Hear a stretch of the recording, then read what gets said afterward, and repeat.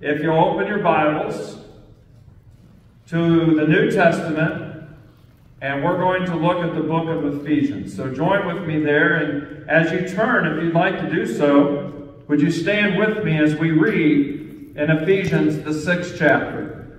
And so I'd appreciate that. We stand and we give God our attention at this time. We find this scripture in verse 5, Ephesians chapter 6, verse 5, if you will follow with me. Bondservants, be obedient to those who are your masters according to the flesh, with fear and trembling, and sincerity of heart as to Christ, not with eye service as men pleasers, but as bondservants of Christ, doing the will of God from the heart, with good will doing service as to the Lord and not to men, knowing that whatever good anyone does, he will receive the same from the Lord, whether he is a slave or free. And you masters, do the same things to them, giving up threatening, knowing that your own master also is in heaven, and there is no partiality with him. Father, thanks be to your word. Forgive me where I fail you. Dear God, I'm asking now for wisdom, not so that I could impress anyone about me, but I pray that I might impress everyone about you. In Jesus' name, be with this service, everyone who hears. May it come from your heart, words of truth, power, and love. In the name of Jesus, to God be the glory. Amen. Thank you, and you may be seated. This text is like an onion, and you've often heard people describe sometimes truth like an onion. You start peeling back different layers.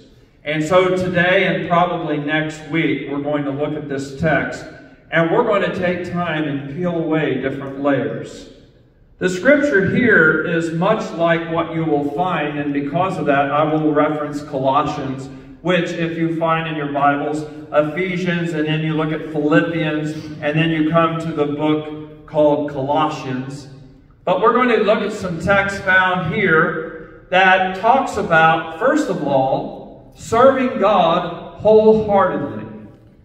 Now, I want us to think about this for a moment. It's talking about employment, first of all. Let's look at on the first layer of the onion.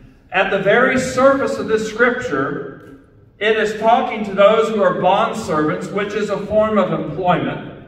Very common in that time, a person had a master, if you will, or a supervisor, and they worked. Now, it's different than the term we often think of as slavery. This is actually an agreement that you had with an employer, a master, and you had a time that you were going to work for that person, perhaps paying back a loan, doing some type of service. An agreement was made, a contract was made, agreed upon. And this was a form of employment. And here we find in this text it says that you should be obedient to your master. Now, I want to step back and look at this text very carefully. As Christians, it makes us think about the importance that you have a contract, you have a commitment that you've made to Christ.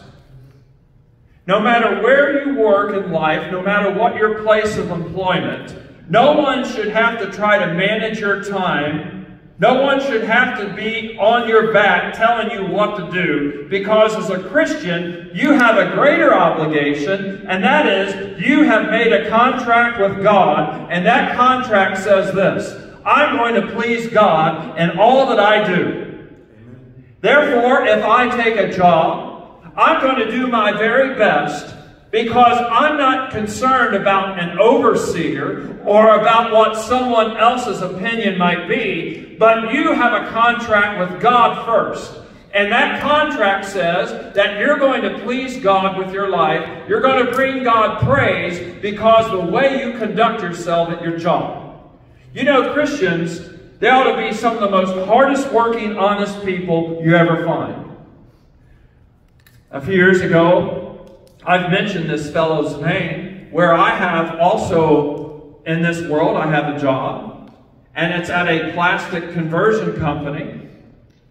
And I was taking a supplier of one of our chemicals. I was taking them through our factory, and I came to a certain department where a man who 74 years young is working. And I'll say this about him first. He was recognized as one of the hardest working persons, man or woman, in the whole factory of 600 people. No matter what your age, they knew his name was Jimmy. If you work with Jimmy, you better get ready to sweat. He didn't need an overseer. He wasn't afraid of a boss. And he wasn't trying to win or impress others. You see, Jimmy, he told me when I first met him, I hadn't been working at the company long. He said, you wouldn't believe what my life used to be. I wrecked my life. He said I was an alcoholic. I was in the bars. I hurt and destroyed my home.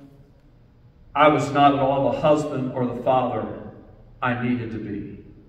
I was wrecking my life and wrecking my family. He said, but God found me and He changed my life. I remember him telling me with tears, he said, God did something in my life that I couldn't do and no one else could do for me. But I put my hope in Jesus, and God, He kept His promise. Because Jesus makes a promise, if you'll come to me, I'll change your life.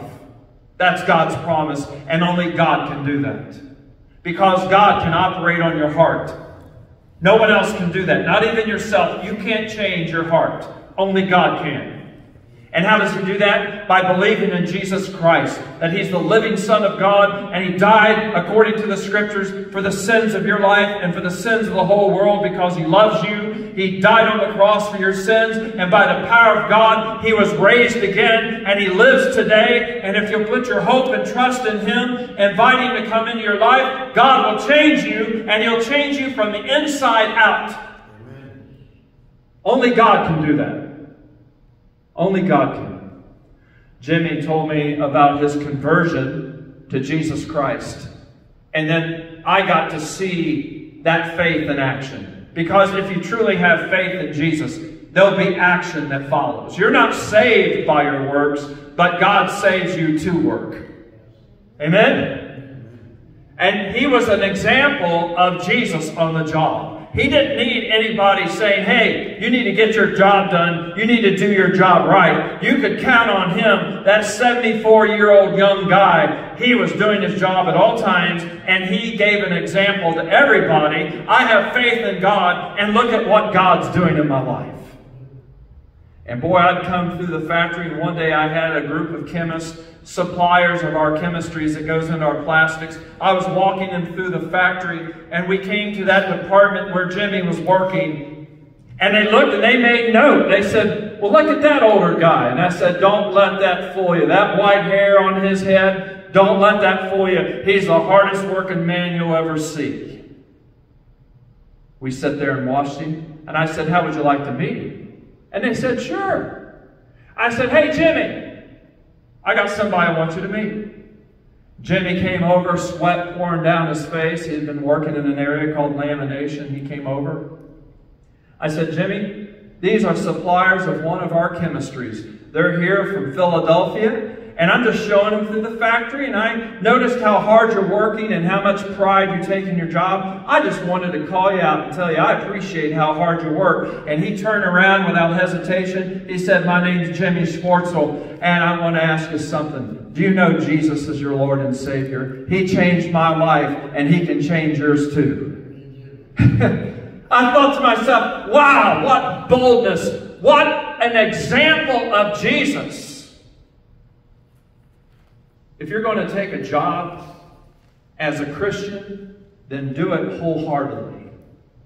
That's at the surface of the Scripture, right? That's what it says. Verse 5 says, bondservants, be obedient to those who are your masters according to the flesh, with fear and trembling. Many years ago, when I was 18, my dad, and I've often spoke of him, no one's perfect. My father, and certainly not me. No one's perfect. But my dad did give me an example of what it means to be a hard, honest worker. And I value that. As I've gotten older, I place great value on the example my dad left for me. He tried to stress that to me as a young boy, a boy who loved to play. And I'm not saying that with pride. I oftentimes would leave Dad doing his job by himself, and I'm ashamed of that because I could have learned so much more from him. But I ran off on my bike, and my friends and I, we got together and played basketball, baseball, and just played. Nothing wrong with having a little fun, but nothing should ever take the place of learning to be a good worker and an honest worker. Nothing. I've learned that in life. When I was 18, I took a job on 2nd Street in Hamilton, Ohio. It was called FinPan. I had no idea what I was getting into. I went to a temporary service. I was out of high school, and I needed a job. And so I went to a temporary service, and they said, your job is going to be working at this place called FinPan. I thought, well, that's an odd name. I showed up at FinPan, and you walked into that place, and here's a place making flat roof insulation. So it took a foam board, cut it, and it was about 40 inches long, a layer of concrete on top of it that had to be trimmed and molded, and about 7,200 boards a day were stacked. And the steam coming off that cement, the factory remained about 100 to 105 degrees temperature at all times. I remember thinking to myself when I walked in there, I thought, I'm not for sure this is where I wanted to be.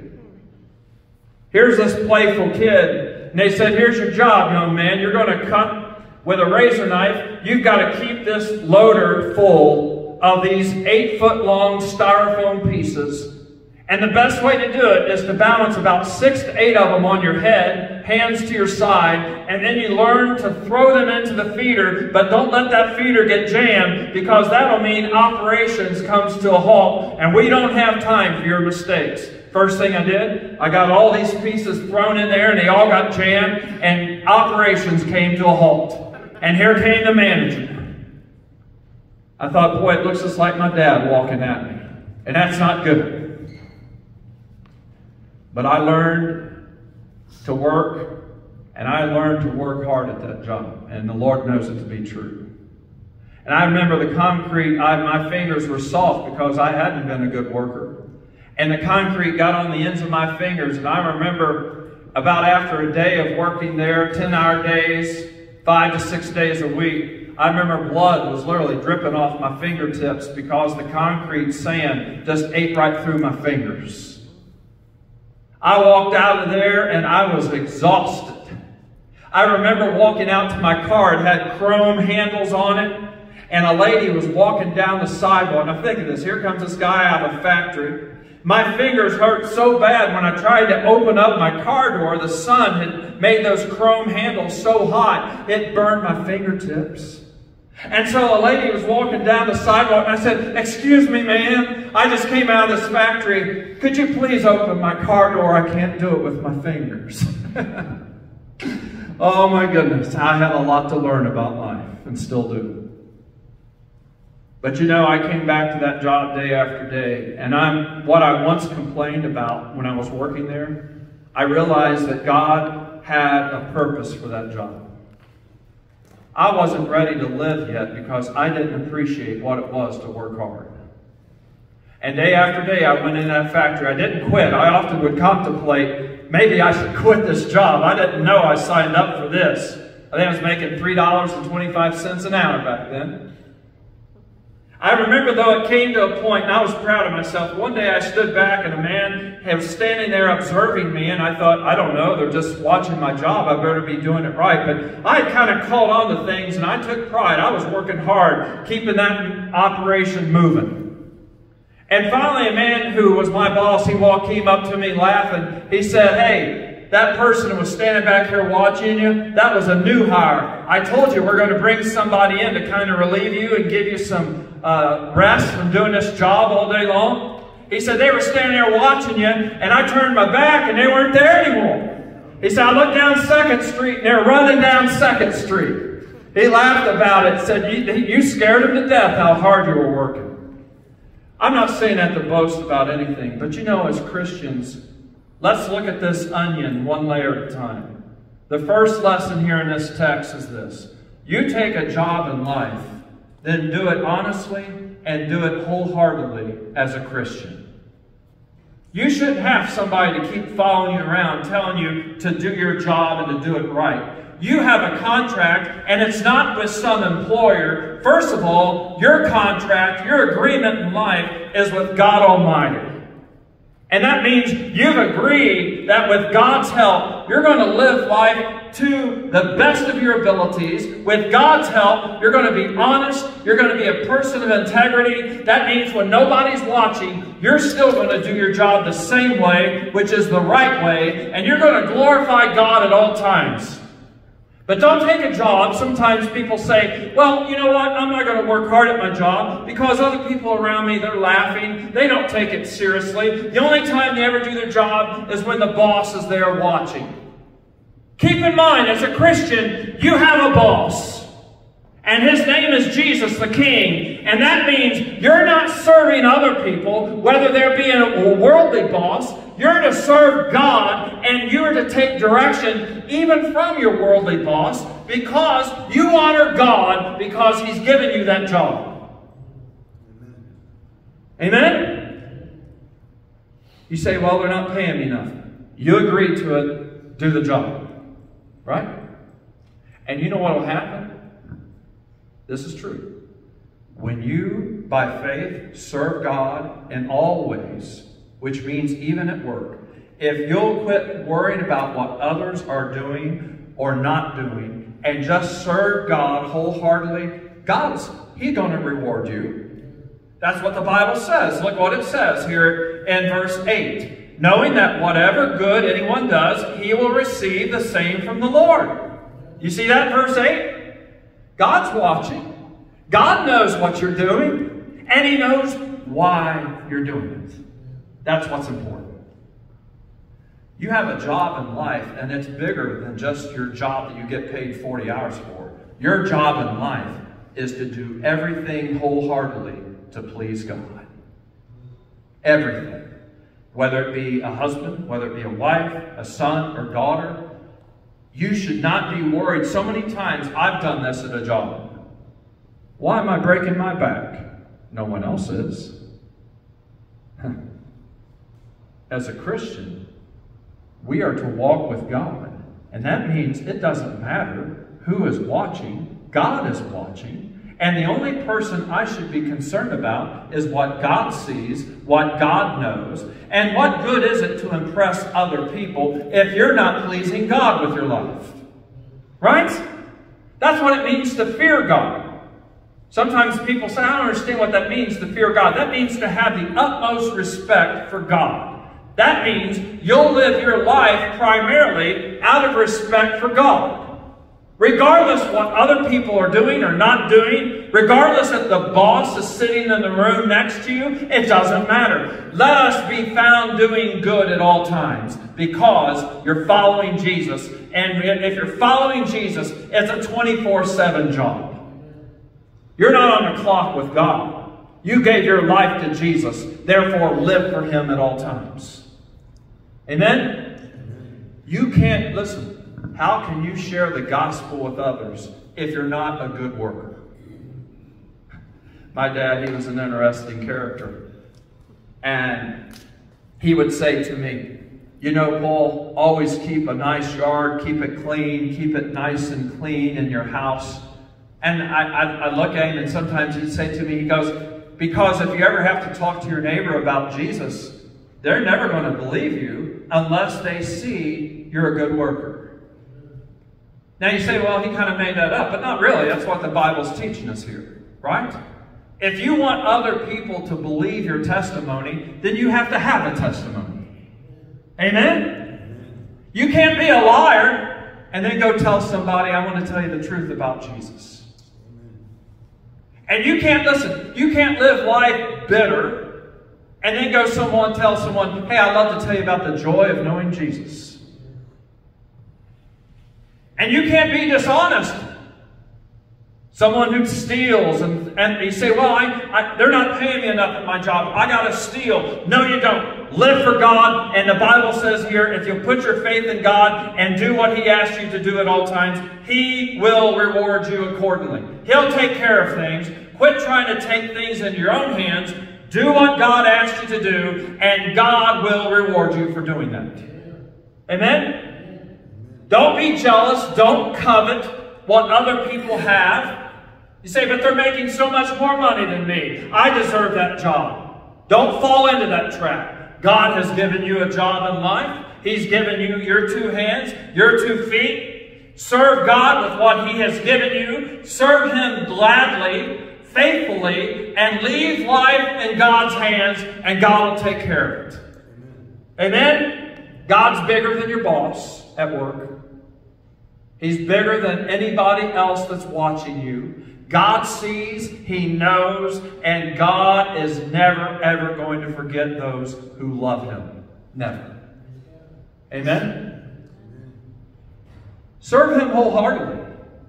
That's what the Bible's teaching us, right? Look at Colossians. I said we're going to reference Colossians. Let's go over to that book now. If you have Ephesians open, go over to Colossians and let's look at some scripture found there. Colossians, you'll find many of these words read very similar to what we just read before. The scripture tells us here, look in verse 17. Colossians chapter 3, verse 17. And whatever you do in word or deed, do all in the name of the Lord Jesus, giving thanks to God the Father through Him. Now listen carefully, if I live my life and I have a job, if I have, listen, as a mom or dad, and sometimes it gets discouraging. You wish you had a better car, a nicer house, you wish you had more money in the bank. But know this, if you'll live by this principle given here, if I live my life for the purpose of pleasing God in everything I do, whether it be in deed or thought, in all things, I'm going to do everything to honor God with my life, and I'm going to give Him thanks for what I have. Yes, it may not be the same things that other people have, but thanks be to God, He has given me what I need. And if I'm going to serve God faithfully, I'm going to give Him thanks every day. I'm going to praise Him no matter what the circumstances may be. And I'm going to walk with God by faith because I know God is going to reward me, because God looks at my life and He knows why and He knows what I'm doing. And it doesn't matter what other people may think about me. All that matters is I'm going to please God with my life, and I'm going to honor the name of my King, and that is Jesus. That's the reason I should be living.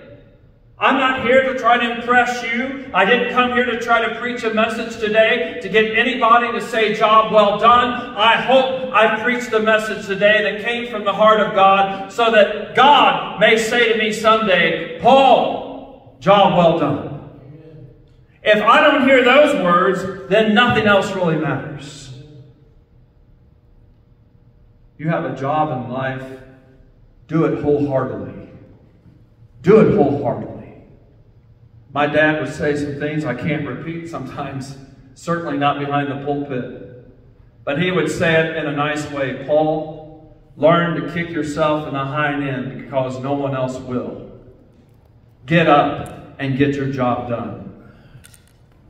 You know, we have, as Christians, let's go to the next layer of the onion. As Christians, we have jobs to do. And the only way to please God is to do it with sincerity. You have a job to do at home. I have a job. I have a job to share Jesus out of love with my kids, with Samantha. Sometimes, honestly, I say this, I wonder why Samantha, Landon, or PJ or Allie, if it was just because of me, I question why they would ever believe in God, because many times I've been a hypocrite. As a father, I have a great job to do. As a mother, you have a great job to do. As a son and daughter, you have a great job to do. Let us be busy doing God's business in our lives and do it wholeheartedly. God, when I open up Genesis chapter 1, you know what I read? I read the story of creation, and I read about God, and He does things wholeheartedly. Yes? He took a rock called earth that was dark and covered in water and ice, and the Bible says that God said, "Let there be light," and He saw that it was good. It doesn't say that God kind of saw that it was kind of good. No, it says God did it wholeheartedly. That is, He did it right. He designed an earth with all the atmosphere, with all the right conditions. He placed us on an earth that would give life. God did it right. And when Jesus came and He offered Himself on the cross, and He died for your sins, and He died for the sins of the world, and He died for the worst person I've ever met, me, and He gave His life on the cross because He loved us, you know what He did? He did it wholeheartedly.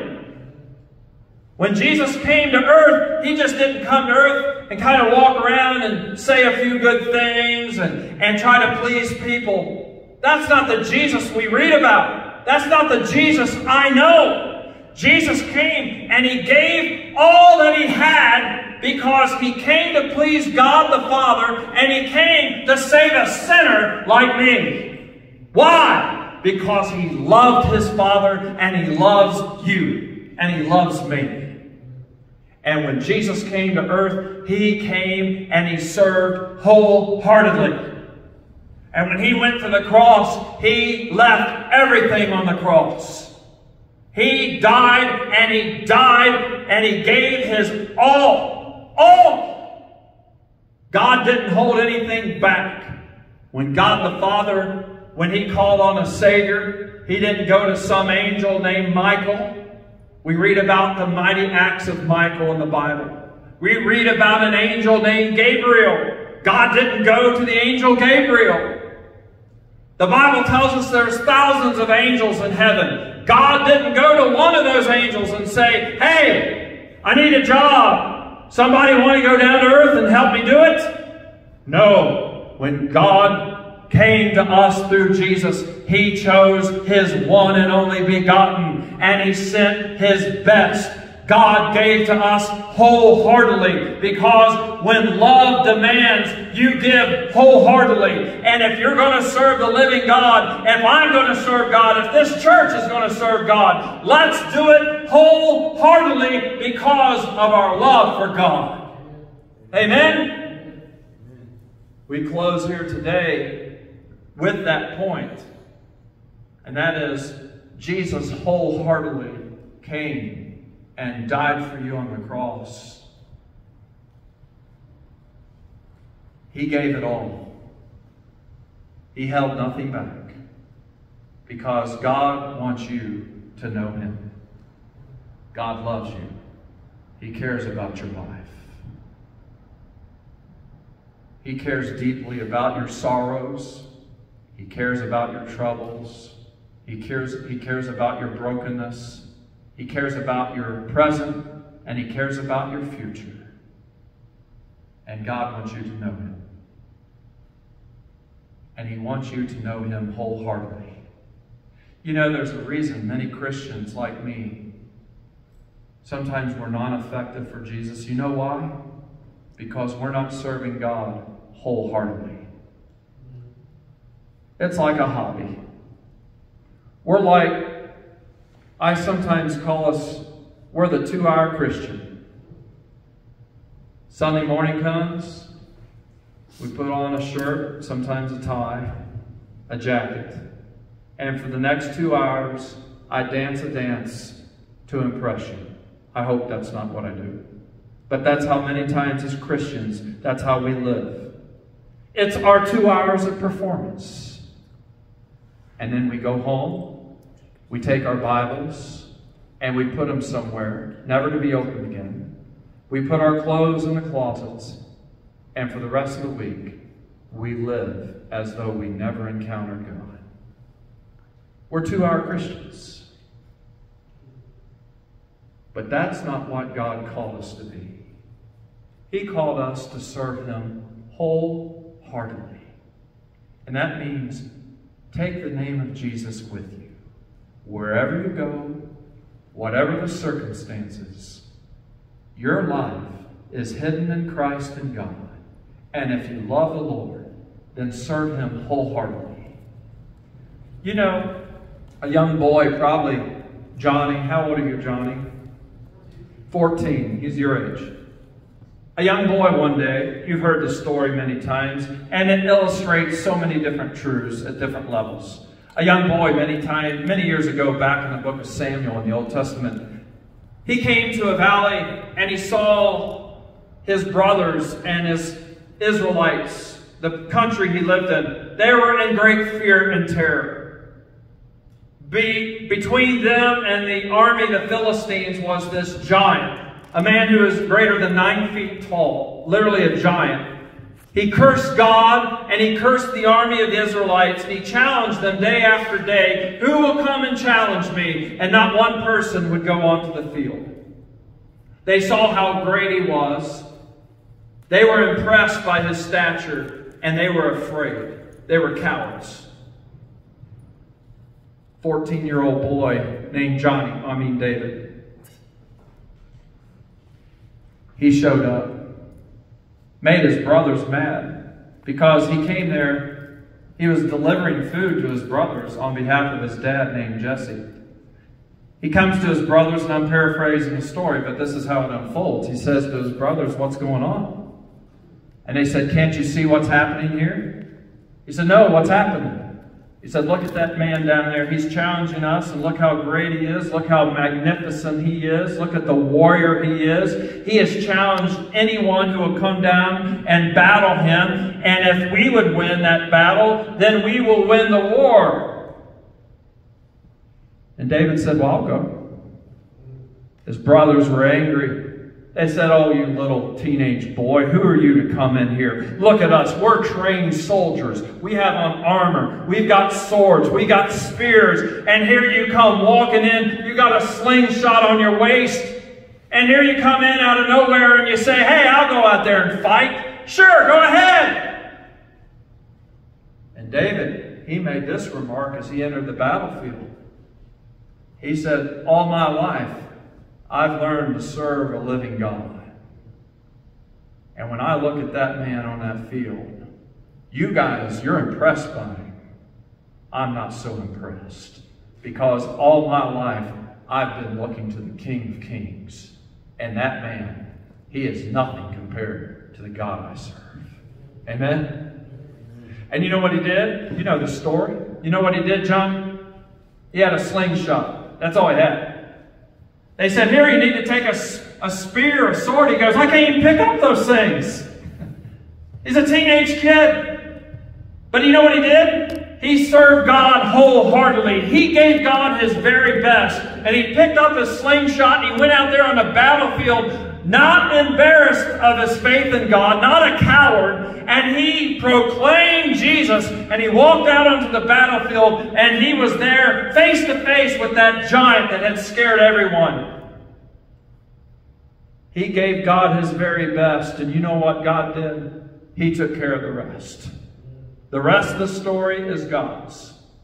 Now listen to me. We close this way. You give God your very best. You say, "But Paul, it's not good enough." Listen to the story of David.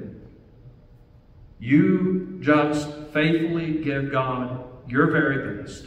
You do what God has given you to do in life. You do your job, do it rightly, do it honestly, do it faithfully as though you're serving God above. And you know what's going to happen? When you do your very best, God's going to take care of the rest.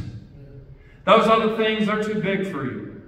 They're giants. And you're right, by yourself, you're never going to defeat those giants at home, in your family, in your life, or at work or whatever you're facing in life, that illness, those things, they will defeat you. Quit looking at the things of this world. Quit listening to what other people are saying to you. And you just keep your heart and your mind focused where it belongs, on the living, almighty God. And you serve God gladly, giving thanks, and say, Lord, I'm going to give you my best. I don't have much to offer, but I'm going to give you my very best. And you know what God's going to do? He's going to reward you. He's going to take care of all those troubles that you can't overcome. God is going to take the battle, and the battle will be God's.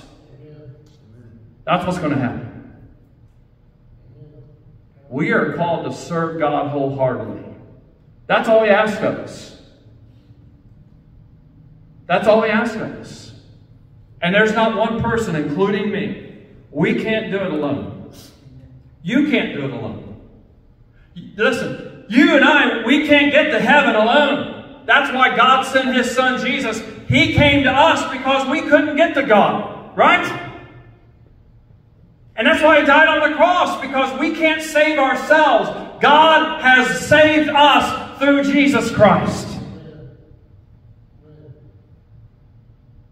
So quit trying to live your life independent of God and start putting your faith and your hope completely in God, serving Him wholeheartedly, and God will take care of the rest. Amen. Right? You say, yeah, but you don't know my troubles. Maybe. But don't forget how great God is. I don't know your troubles, but I do know how great God is. And there's not a person here today, no matter what your circumstances are, God loves you, He cares about you, and God can take care of your problems. Amen? And if you'll take God home to work or your family, and you be the light that God wants you to be in the darkness of your home, your family, wherever it is, you be the light that God has called you to be, then God is going to reward you. And listen, you're going to be a game changer. That's right.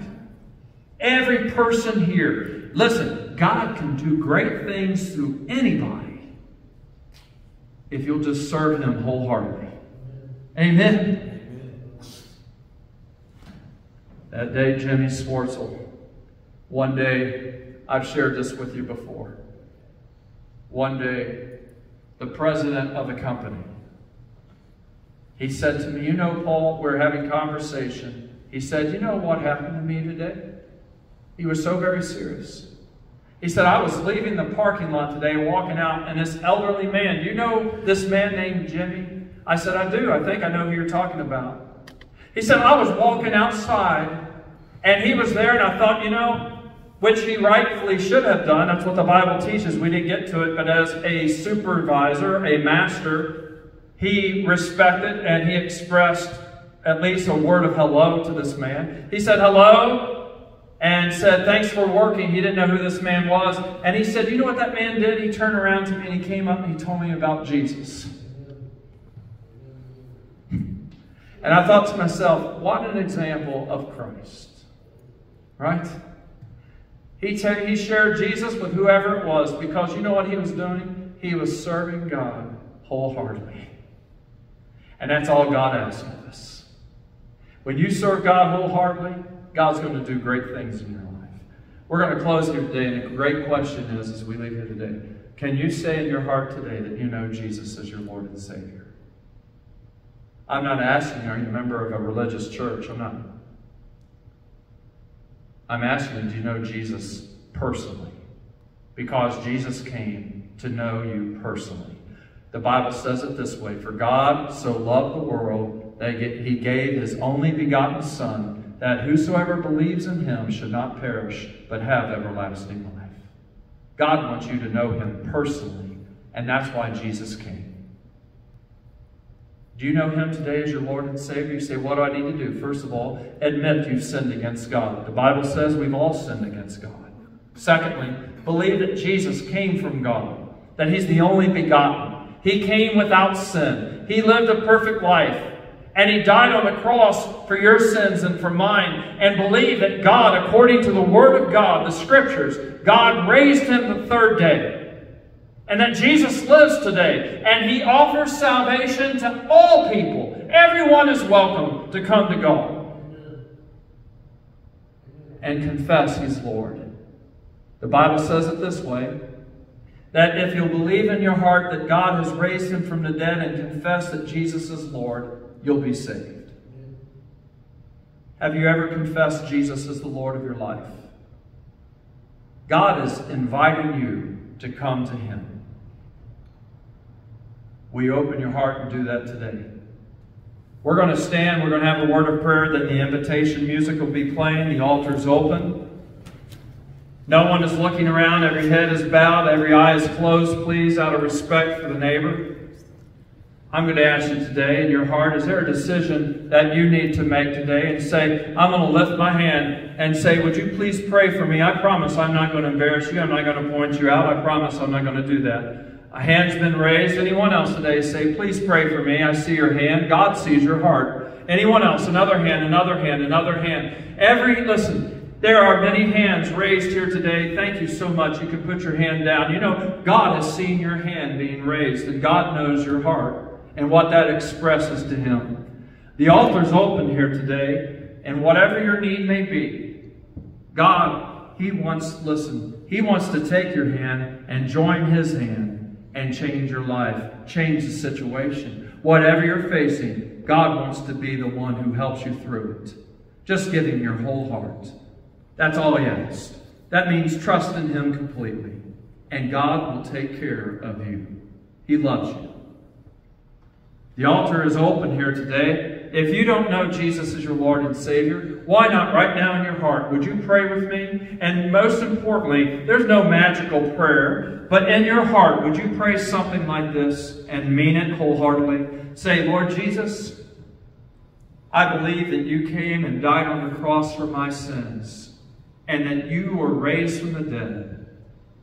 And I ask you to come into my heart today. Forgive me of my sins. I want to live for you. Would you come into my heart, Lord Jesus, and change me? If you'll pray that prayer today, God, He'll keep His promise, and God will do what He asks you to do. The altar's open here today.